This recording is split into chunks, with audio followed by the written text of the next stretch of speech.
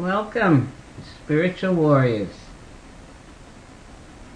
to our study, discussion, spiritual warriorship class.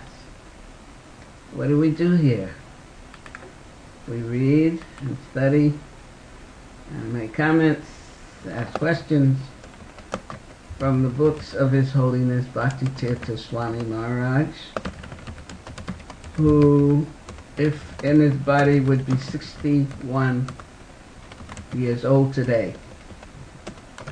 It seems when sannyasis go out of leave their body, their celebration of appearance and disappearance is based on the Vaishnava calendar rather than the Western calendar.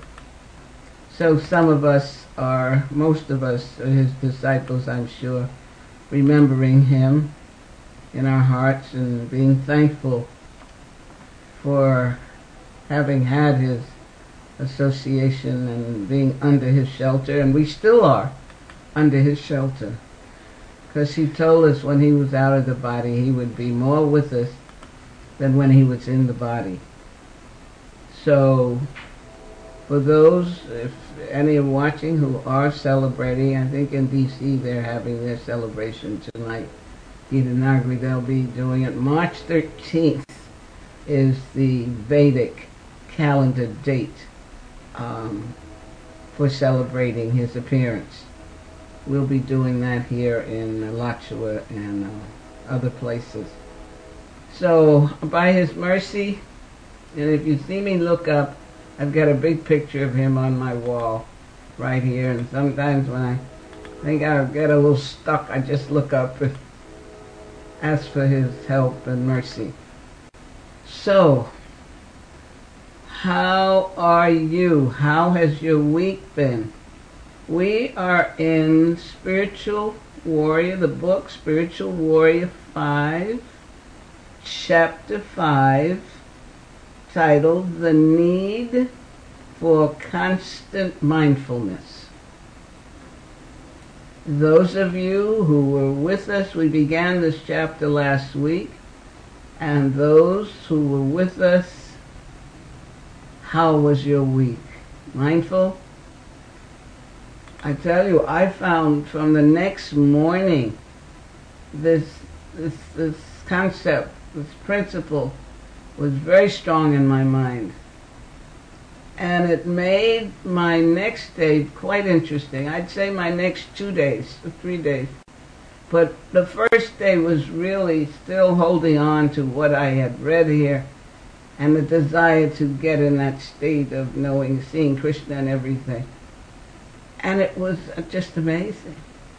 It isn't that I did anything different. Well, in a way I did, because it seemed I got things done that needed to be done, and I had planned to do them, but in a more mindful way of how I was getting it done and how it was happening. I don't know if that makes sense, but it made sense to me. So I'm hoping when we read and we hear these concepts, principles, instructions of Bhaktitirtha Swami, we put them to practice in our lives, because it's all about helping us, pushing us to be spiritual warriors and to know who we are. So I don't want to review it all, although I tell you, when I started reading, it was like, oh my gosh, I didn't remember that. I wonder if those who were there heard it, and of course if you weren't here, then you missed it. But if you have a Spiritual Warrior 5 book, please go to chapter 5 and catch up. If you don't have, and you do want, we tell you, Krishna.com store, or online, www.harinamapress.org. I think that's it, yeah. And there, as I said, on Harinama Press, you can see all the books You can even read excerpts from them. Okay? So, the need for constant mindfulness. Now, what I notice in this chapter, he gives us a number of Bhagavad Gita verses to, again, help us become more mindful of how the Lord is in our lives and how he tells us. Because Bhagavad Gita is the Lord himself speaking to us to get an understanding of who he is. So what I want to suggest, as you hear, try to make note of the Bhagavad Gita verse I will be quoting. He will have in the book and I will read. And take time to get out your Bhagavad Gitas and go to that verse, read it again, and read the purport. Okay? And this is like a study. Make it a study week. And make notes and see how your life is improving or how you're becoming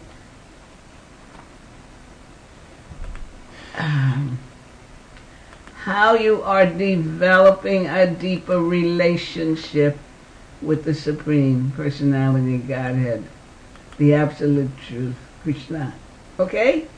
That's your assignment. Bhagavad Gita purports as given by Bhakti-tirtha Swami in this book. How's that? And we'll start tonight's class quoting from Bhagavad Gita 6:26, which says, from wherever the mind wanders due to its flickering and unsteady nature, one must certainly withdraw it and bring it back under the control of the self. Now, as I said, Bhagavad Gita 6:26, first one quoted. Please try to make time to read that and the purport and see how it fits into your spiritual life, because that's what it's all about. Okay, just let me go with it. I'm going to go with the flow. I'm not going to read all we read last week, but the practice of mindfulness enables us to perceive the essence of all things. Every entity and element has its dharma or essential nature. But the ultimate essence of everything is the Supreme Personality of Godhead. Furthermore, the Godhead is so mystically creative, cleverly subtle, and extraordinarily diverse, that recognizing and honoring him at every moment requires great mindfulness. And we have in our scriptures, always remember God, never forget God. And it's like Bhakti-tirtha Swami is going to encourage us towards that and how to do that. Now, in other words, mindfulness means to constantly see Krishna or God in everything at all times. Yeah, all times. It involves the recognition of God's right to be what he wants, when he wants, and interact with us as he likes. Once the Supreme Lord takes personal interest in our lives, he also reserves the rights to teach or benefit us through hard knocks or through gentle means. It's personal. Krishna is a person.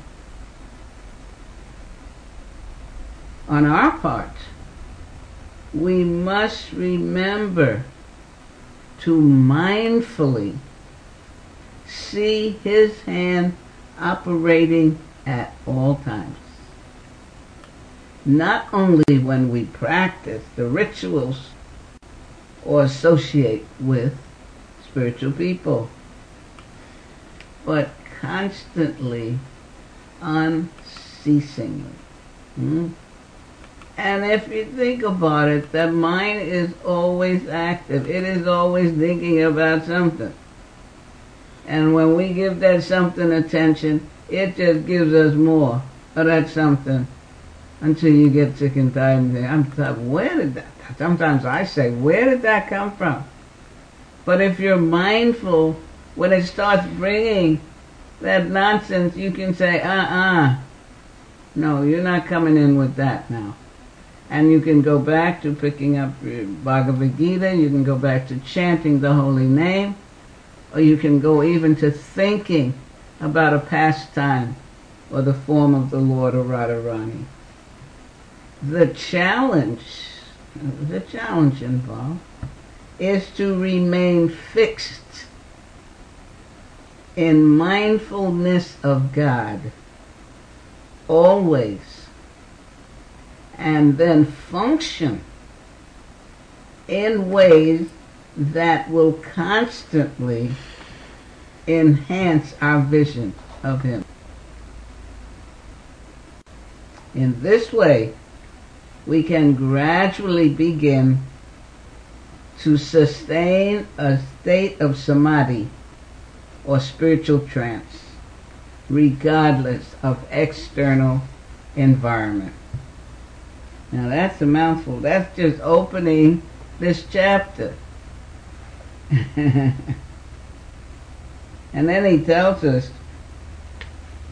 that as the advertisers increase the hype about sense gratification and the many fantasies of utopia, more people will find it impossible to endure the level of disappointment that life will dish out to them unless they start to perceive spiritual phenomenon and tangible confirmation of the existence of God.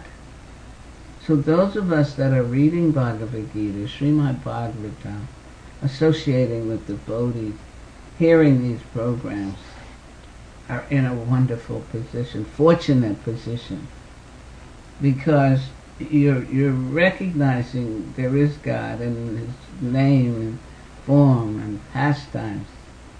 And the more you hear and the more you study and the more you talk about it, it begins to seep in to your system, your psyche. People are unable to go beyond mere religiosity and bathe in spiritual people who are unable to go beyond mere religiosity and bathe in spirituality will fail to make a deep spiritual connection. Okay, we want to focus on how to see God everywhere. And Krishna himself tells us in the Bhagavad Gita 10:10. That's another purport you're going to study, right? Read through. Don't let the word study turn you off. It's a process that we're in, a spiritual process. Bhagavad Gita 10:10. Some of you may even know this in Sanskrit, but I'll spare your ears and just read the English for now. To those who are constantly devoted to serving me with love, I give the understanding by which they can come to me. Okay? That's a wonderful verse.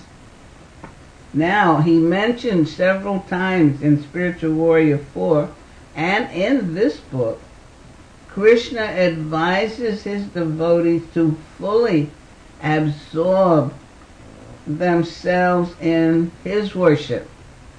And we know Bhagavad Gita 9:34. Man mano bhava mad bhakto. You know that one, right? What the instructions are so clear. Engage your mind always in thinking of me. Become my devotee. Offer obeisances unto me and worship me. Can't be clearer than that, huh? Being completely absorbed in me, surely you will come to me. Now, if he's the cause, your very best friend, your well-wisher, and here he's telling you how to come to him. Krishna, who is God himself, tells us to think of him constantly. God is an infallible source whose advice is much more important than the advice of consultants, coaches, or other resourceful materials. Krishna actually tells us which thoughts and ideas should occupy our mind. However, after receiving such valid instructions, how does a person execute them? How is it possible to always remain God conscious and always think of the Lord? Although a seemingly improbable goal, this constant remembrance of God is ultimately the essence of spiritual life. When we develop the ability to always think about the Supreme Personality of Godhead, along with his name, form, pastimes, activities, servants, and messages of love, then we will gradually enter into the Lord's arena. And in many cases, we will quickly come to a point of directly experiencing God's blessings. All that auspiciousness arises from the mere act of simply reflecting on God, particularly when action follows that contemplation. Okay? I'm going to give you two more Bhagavad Gita he gives us. Bhagavad Gita 7:7. We went through these last week, so I'm just bringing them to Bhagavad Gita 7:10. Okay? We want to develop continual mindfulness so that we can experience and interact more with God at every moment. When we develop proper mindfulness, even our external circumstances will no longer matter, because we will have dovetailed our consciousness with God and develop cognizance of him, even at work, at home, or on the street. Becomes a habit. And in Bhagavad Gita 7:6, Krishna states, all created beings have their source in these two natures. Of all that is material, that's one, and all that is spiritual, that's the second, in this world. Know for certain that I am both the origin and dissolution. So here he's reminding us that mindfulness again means experiencing God everywhere. See everything as a manifestation of Him. And seeing everything in Him. Now it also means positioning ourselves to receive and experience God's blessings and auspicious energies in our day-to-day functions as we eat, drink, sleep, mate, and defend. We can see all things in relation to Krishna by remembering His words. And what are those words? O son of Kunti, I am the taste of water, the light of the sun and the moon, the syllable Om in the Vedic mantras. I am the sound in ether and ability in man. Now that's Bhagavad Gita 7:8. So this was where we left off last week, so we'll continue with these and a few more Bhagavad Gita verses. Krishna gives us many opportunities to remember Him. And sometimes He has to bash us to get us to do it. But just in everyday life, when we observe the sun moving in space, we can immediately reflect on this fiery planet as the eye of God.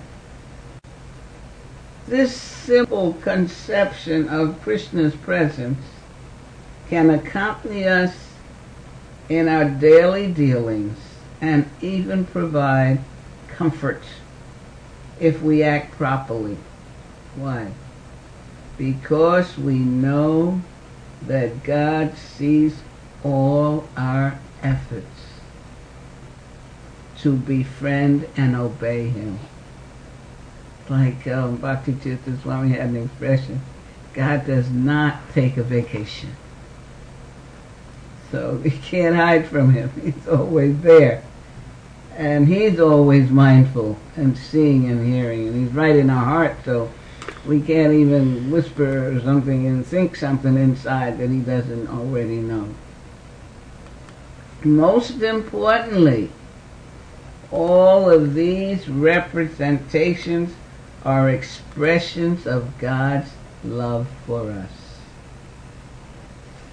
Krishna radiates His love in the form of sunshine, which heals, purifies, soothes, and illuminates.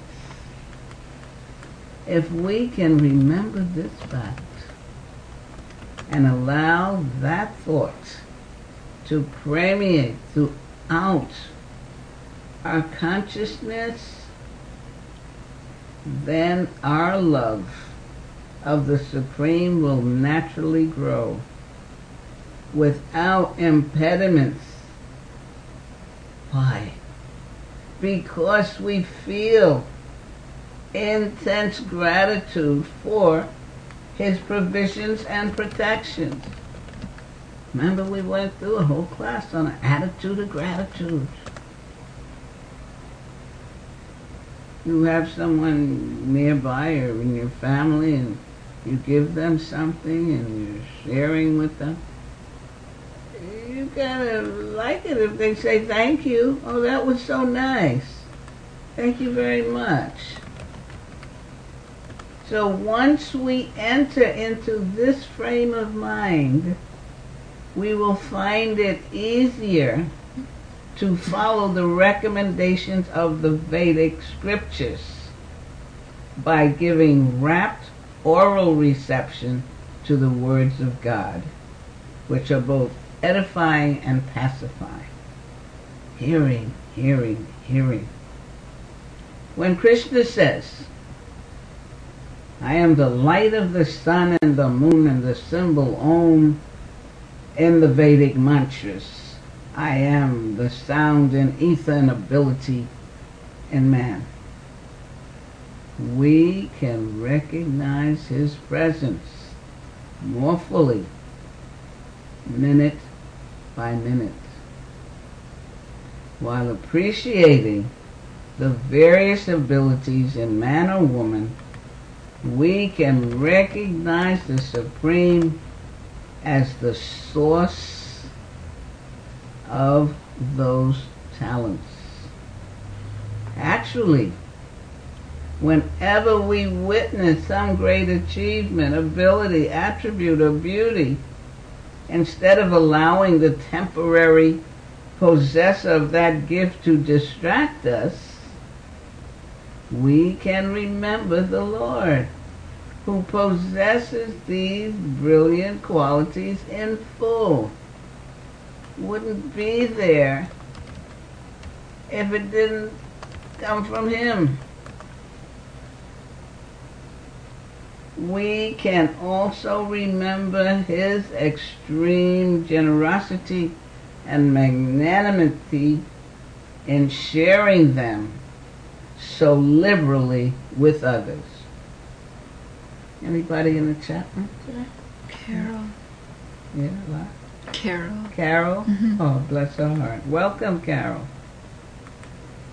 Furthermore, the act of dispensing these charities to his children, friends, and lovers never depletes or lessens him in any way. And here he quotes Krishna again. He's really making us mindful of what Krishna has given us in instructions and how we're to live by it.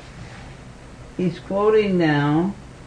Krishna says, know that all opulent, beautiful, and glorious creations spring from but a spark of my splendor. But what need is there, Arjuna, for all this detailed knowledge? With a simple fragment of myself, I pervade and support the entire universe. Now that's Bhagavad Gita, chapter 10, text 41 to 42. Do try to read the purport of Prabhupada.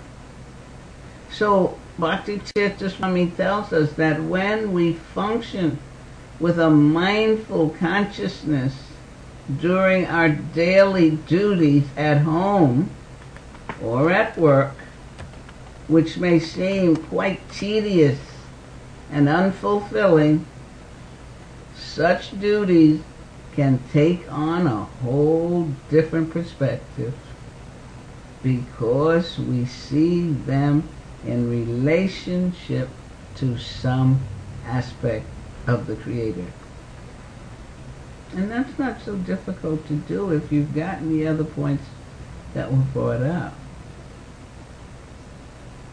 Those of us who are captivated by the wonderful aroma of various scents can relish the Lord in this form. And here he quotes again from Bhagavad Gita 7:9. Krishna says, I am the original fragrance of the earth, and I am the heat and fire. I am the life of all that lives, and I am the penances of all ascetics. Now, even the sense of smell can help us reflect on an energy or aspect of God. Everything has some fragrance, smell, or emanation. And the earth itself has an original fragrance. This verse describes the Dharma or essence of certain objects, such as the heat of fire and the fragrance of the earth. The essential nature or purpose of all things always leads us back to the Lord. And here's another Bhagavad Gita verse he tells us, 7:10, another purport to read. He states, Krishna states, O son of Pratha, know that I am the original seed of all existences, the intelligence of the intelligence, and the powers of all powerful men. Throughout the world, we see great exhibitions of power and intelligence. But for clarification, the scriptures tell us that Krishna is the one supreme source of all these opulences. What does it say? Krishna tu Bhagavan Swayam. God is the fountainhead of all incarnations, expansions, and entities. Throughout the creation, people constantly seek wealth, knowledge, beauty, renunciation, fame, and strength. But when they reach their goal, they soon find another person who has an even greater stock of these opulences. And they have this write-up, I don't know, once a year, the top so many wealthiest men and women in the, I don't know, I guess in the United States. I don't know if it's the world. I don't pay too much attention right now. But the next year, there's some different people who are the richest, the wealthiest in the world. So it'll always be someone else. However, in spite of this competition, and how about the beauty contest, huh? Every year, somebody shows out over somebody else. More beautiful, they say. In spite of this competition, there's someone who has all these qualities in full, and who no one else can outperform. We can also appreciate the Godhead as the one who has the greatest opulences and qualities. His strength, fame, beauty, wealth, knowledge, and renunciation far surpass those of any other entity in existence. So as we reflect on certain aspects of the greatness of creation, we can then relate those aspects to the ultimate creator. When we see different Shaktis or energies, we should understand that they all come from the Shaktiman, or the original energetic. Is he giving us information to think about? Isn't that it's new information if we've been studying, reading books and going to classes? But he's bringing it all together in a help us to reach a state of complete mindfulness, so that as we function every day, we don't have to wonder, oh my God, what's going on? It's like, oh, okay, I see what's happening. You're seeing the essence. Now he quotes from Bhagavad Gita 7:11 and 7:12. Hope you're writing these down. Hope you'll be able to read these purports. They're really beautiful. I went there today, and I say, no, I'm not going to make notes on those purports. I'm going to let that be your assignment, because it's to open our hearts and to make us more connected. 7:11, Krishna says, I am the strength of the strong, devoid of passion and desire. I am sex life, which is not contrary to religious principles. And 7:12, he says, know that all states of being, be they goodness, passion, or ignorance, are manifested by my energy. I am, in one sense, everything,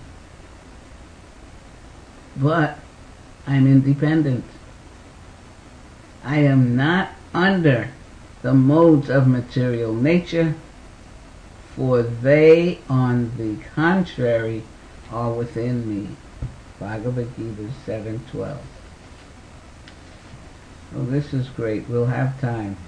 The Lord clearly says that everything comes from him. However, he still remains independent and outside his own creation. This is the transcendental aspect of Godhead.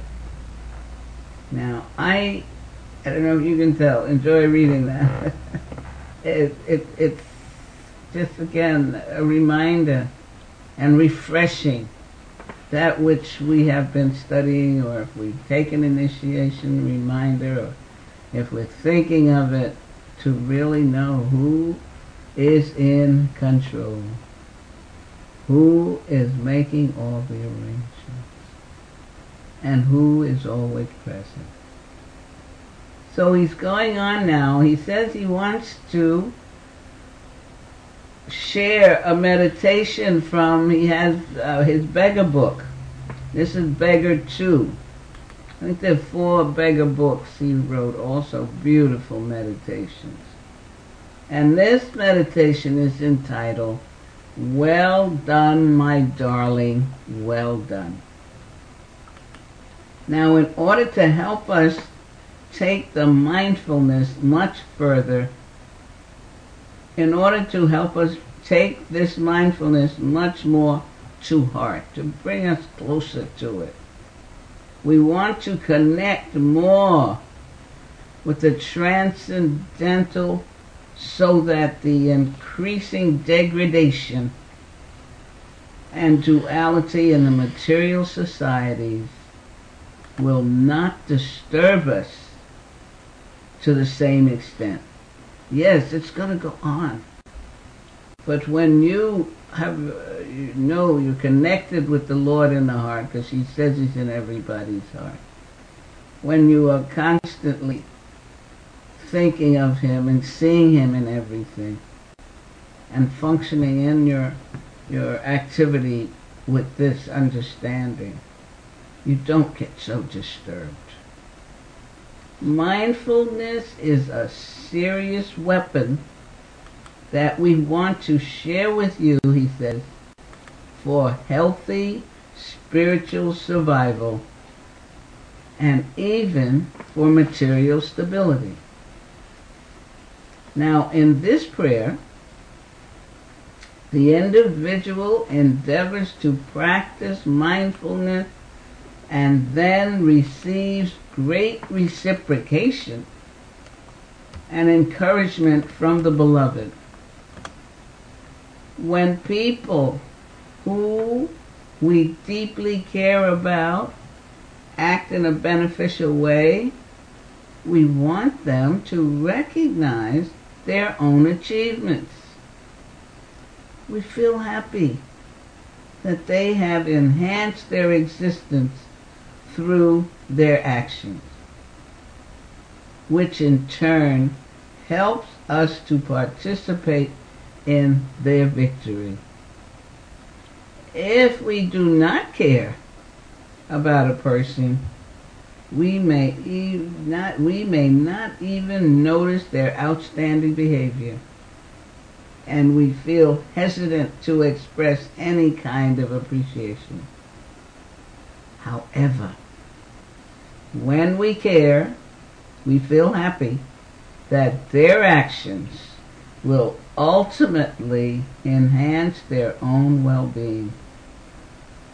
We feel some satisfaction knowing that their behavior will have a beneficial result. So here is the first part of the meditation. Today I practice mindful breathing. As I inhale, I imagine drawing in love, serenity, knowledge, and bliss. As I exhale, I imagined releasing lust, anger, fear, and sadness.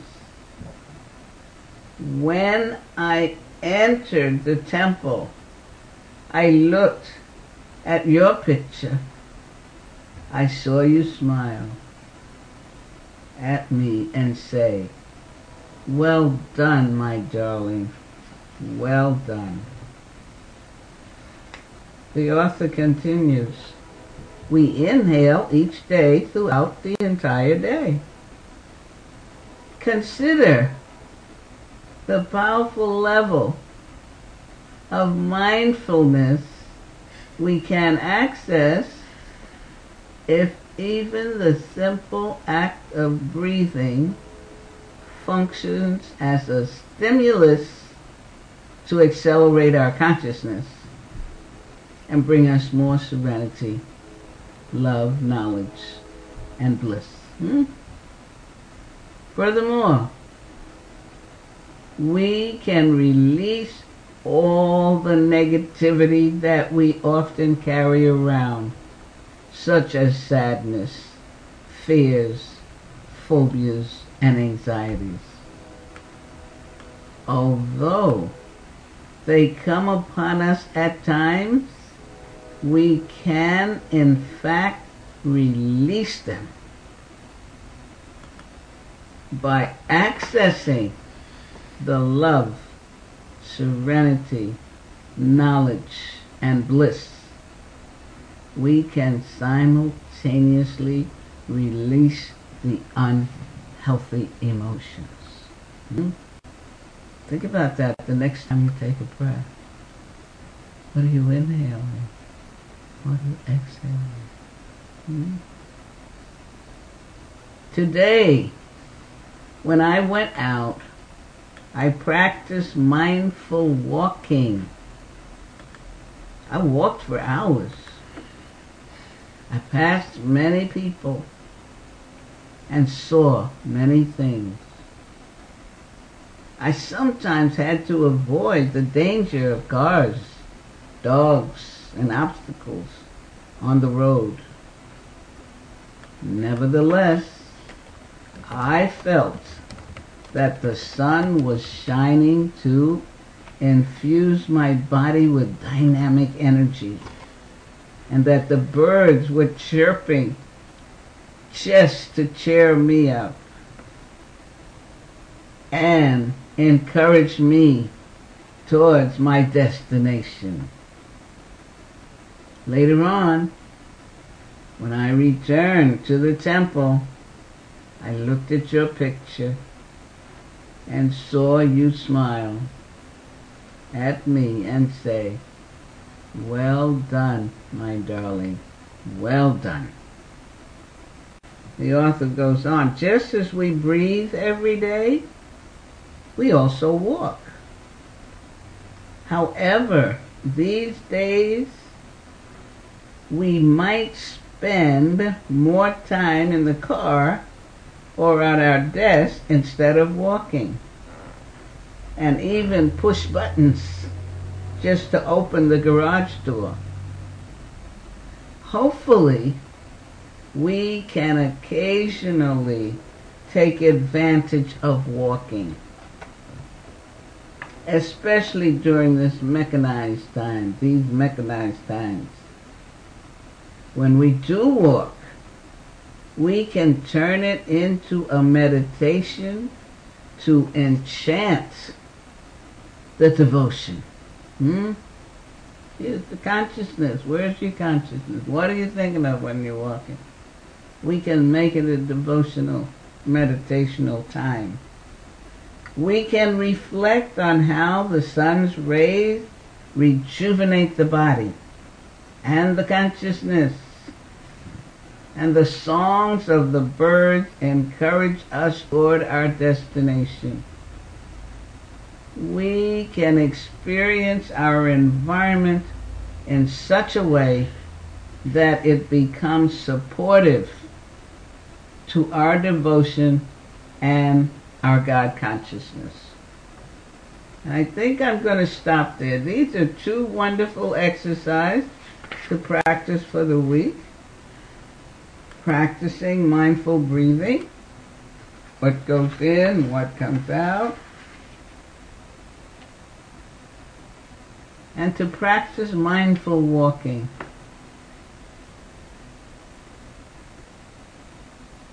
And see how aware and mindful you are of what's in your environment and what God is presenting to you in His beauty. How's that? So, are there any questions, any comments? Wonderful practice. I feel, if you read the purports for these Bhagavad Gita verses and practice these two steps before we go further, and see, does it make a difference in your life? I'm sure it will. Any questions, any comments? Yes? What's the difference between being mindful and mental or self-absorbed? The mindful is completely focused on Krishna. The other you just mentioned, self-absorbed. What else? Mental. Just being mental. Mental means you're allowing the mind to control you. And the mind can bring in so much nonsense that if we don't get a hold of it and let it see there's something else that we're focusing on besides that nonsense, then we can go into all confusion. That's what he's saying. That's what's so exciting here. He's quoting from Krishna. I mean, if you see the sunlight, you want to stop being mental. What can the mind say about the sun? It's too hot. It's not, but if it's Krishna's eye, or Krishna created it, or the birds are singing, this is all, he's the cause of all causes, our minds begin to go to a higher taste, if you will. Yeah, don't let that mind control you. That's so, what a good write-up he gives us in the 12 qualities of how to control the mind. Did that answer? Yes, there's a difference. There's another question. Is mindful breathing a way to keep our mind on what we want to achieve? Is mindful breathing, well, if you're knowing that the breath you're taking in is all God's energy, and God's energy includes the intelligence of how to do things, and it's the knowledge He's told us here. He's in our hearts. He's everything for us. Then we're using that mindfulness for whatever we're doing. That's what I found out the next few days after last week's class. There were things I had to do, but somehow it's hard to even describe how, based on what we had read that was Friday night, I somehow was able to not become distressed by it or overly anxious about it. It was like, all right, Krishna, you know I need to do this. And I went on and did it. And I tell you, when one thing I had to do some writing for a course I was taking online, when I realized that I was finished and I wasn't in an anxious state, part of me felt it wasn't good enough, if you will, but it was okay. I felt I had help with it. So that was the mindfulness, that I had help, that the Lord was there with me. He knew what I needed to do and would help me.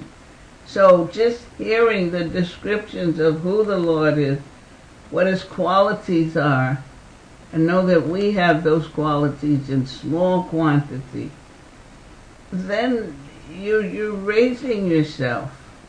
I don't know, does that answer? Who asked that, Carol? Does that help, Carol? And just breathe. You gotta breathe. So just take what he said and breathe in. I remember we used to, what was that, an exercise in school? Breathe in the good and breathe out the bad.